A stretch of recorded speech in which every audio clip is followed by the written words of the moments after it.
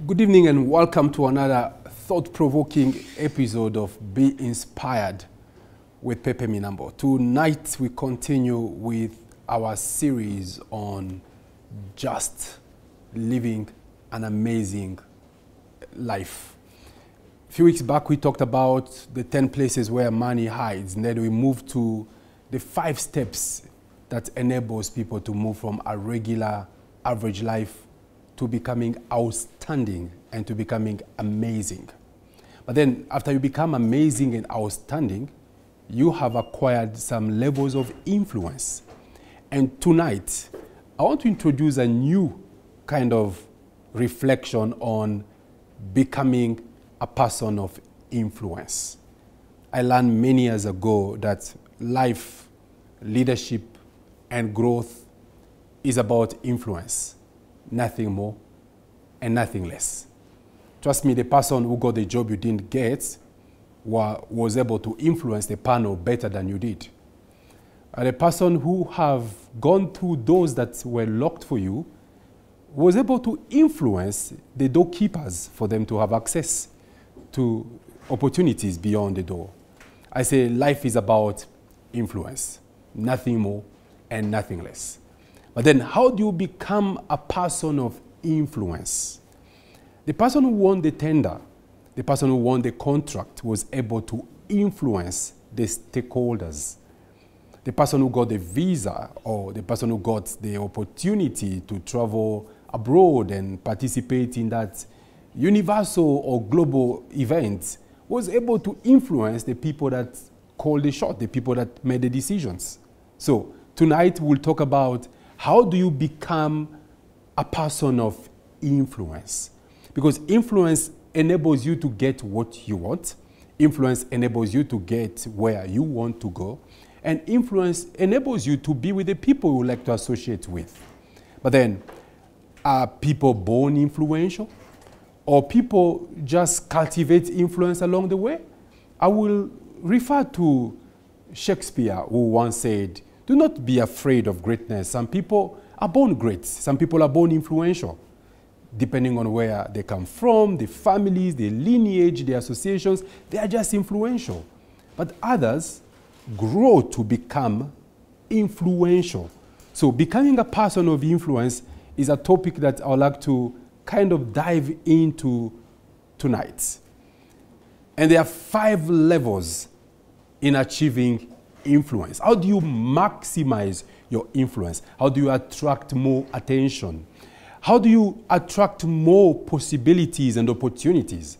How do you access even more possibilities and opportunities? One thing that you need, you may not need more intelligence, you may not need more talent, you may not need more education or more skills. What you may need is simply influence. Influence that gives you access to the corridor of power. Influence that gives you access to the right stakeholders. Influence that gives you access to possibilities and opportunities in life. If you are a tailor, how do you become influential to go beyond the till? If you're a supervisor, how do you become influential to go beyond the supervisor's desk? If you are just an outsider, how do you become influential to become an insider? If you're sitting at the back seat, how do you become influential to go to the front seat and become a frontliner? So let's talk about influence.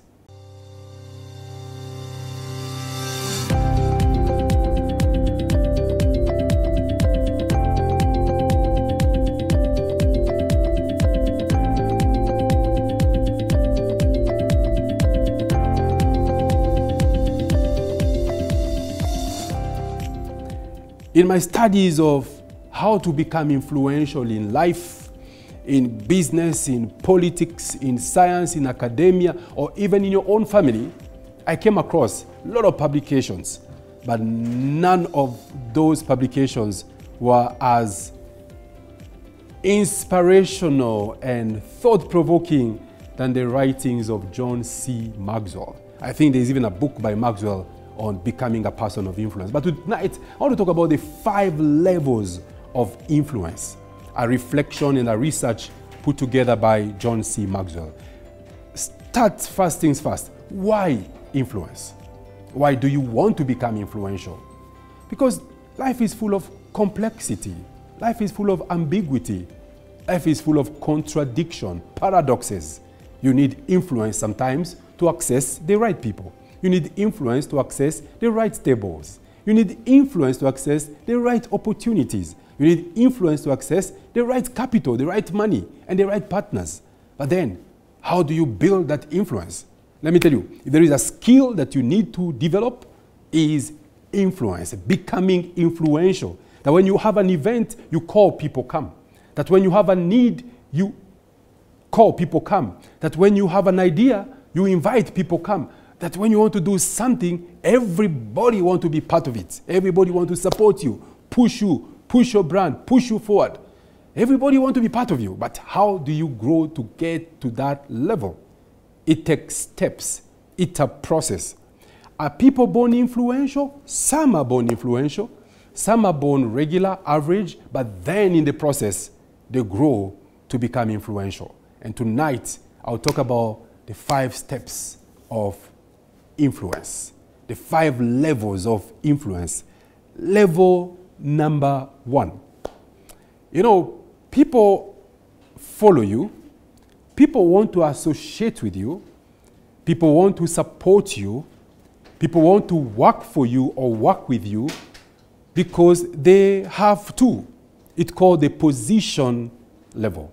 So if in an institution you're a supervisor, do your subordinates have a choice? They don't have a choice. If you call a meeting on Monday at 8 o'clock, they will show up. And if you call them even over the weekend to come and complete an assignment, they will come. Is it because you are very influential? They like you, they want to support your goals and your dream? No. They don't have a choice. You are their supervisor. You are their boss. You have called for a meeting. You have asked for an assistance and they come. No, that's not sustainable. It's called the position level. You got the rights. You got the authority. You can hire, you can fire, you can threaten, you can brutalize, you can victimize. And people are afraid. And sometimes they follow you, they do the things you want them to do just because they have to. There is no sentimental attachment. There is no relationship. There is nothing beyond the task. Now, those are guys that could be influential in a workplace or in a community because they are holding certain positions. But the day you stop being the person you are appointed to be, the day you stop holding the position you've been holding, you meet these people on the streets, they will not even mind about you. They won't even say hello to you. They will just ignore you completely. If someone told me, you meet some people on the street and you tell your friends or your spouse, you say, you know that idiot that used to stress me so much at work? That's the fellow. You know why? Because the fellow had power over people just because they held a position. That's not sustainable. You can't be a head of a team or a team leader or a supervisor or a manager or a head of department and you feel that you're influential. Position guarantee influence, but not sustainable. There is a second level where people gain influence. That one is called the permission level. How do you influence people to give you permission? Permission to lead them. Permission to convince them. Permission to persuade them. Permission to make them follow you. Permission to make them support you. Permission to make them bite the bullet on your behalf. It's called the permission level. It's all about relationships. Let me tell you, the first thing that enables people to grow into influence is the quality of relationships they cultivate with others. If you come at a workplace and you are so isolated, you are so excluded, you don't connect with the rest of the people. Let me tell you, as they say in Uganda, you'll die in your own movie because when you're in trouble, nobody cares. They don't feel part of you. They have no sentimental attachment. They don't feel like they owe you some loyalties. But wait a minute. The moment you go out of your way to become relational, to connect with people, to know them beyond just what they do at work or who they are at the community, to understand their fears, their hopes, their dreams, their aspirations, to understand their past, their present, and their future, to understand what really keeps them awake at night, to understand what makes their heart skip a beat, to understand what moves their body, and then to connect them at their point of need, to build a relationship, to be mindful and caring about the things that matters to them. As they say, people don't care how much you know until they know how much you care. That's why great leaders don't start with great philosophies and intelligence and ideologies. They simply start with relationships. I read from Forbes magazine, it said, relationships rule the world. Let me tell you, this world is ruled by relationships. People get great opportunity, not because they are so competent. I know people with so much competence, intelligence, and qualifications. They are hustling. They are living the lives of the damned, the life of the outcast. But there are also know people with less talent, less intelligence, and less competencies, but living lives of royalty. You know why? The difference maker here is relationship. So you must be very mindful about the kind of relationships you cultivate. The quality of relationships in your life is the quality of your life. The growth of relationships in your life is the growth of your life. So the second level of influence, I'll call it the first level, because the first level is the position level. You are influencing people because you have a position. People are listening to you because they owe you something as their leader. People are following you because you got the right to fire and to hire. But the moment you stop having that authority, that power, trust me, nobody cares about you. Nobody even wants to know about you. You don't get any call. You have an issue or an incident, nobody shows up because they had nothing more than the position you held. The second level of influence is relationship. Relationships rule the world. That's why people will go far. As they say, you want to go fast, go alone. You want to go farther, go with others. I have not seen anyone that have gone farther in life, either in music or in art or academia or in science or in sport or in business or in politics. I've never seen anyone that has grown beyond their peers or beyond their abilities and acumen without having cultivated strong, sustainable, and substantial relationships. Step number 2. The second level of influence is the permission level, the relationships level. Who do you know?